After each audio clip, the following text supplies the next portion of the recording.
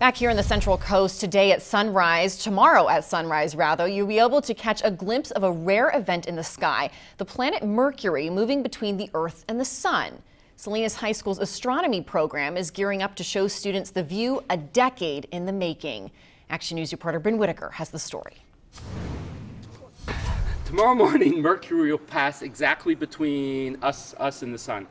And this happens about every decade or so. Philip Deutschley is an astronomy teacher at Salinas High School. He is gearing up for Mercury's big moment so that students can get a glimpse of the planet.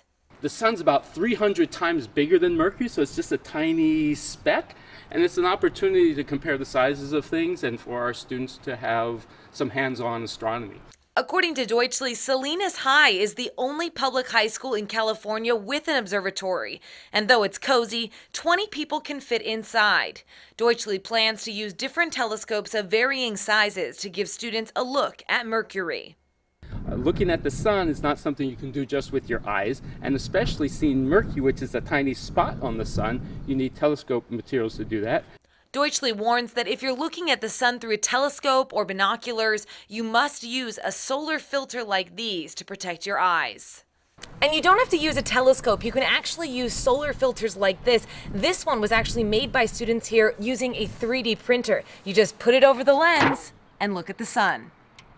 I think they come away with an appreciation of the sizes of things in our solar system and in the universe, and appreciation that they can make equipment that they've used. So some of the equipment we're going to use here tomorrow are things that we produced here ourselves. Reporting in Salinas, Bryn Whitaker, KSBW Action News 8.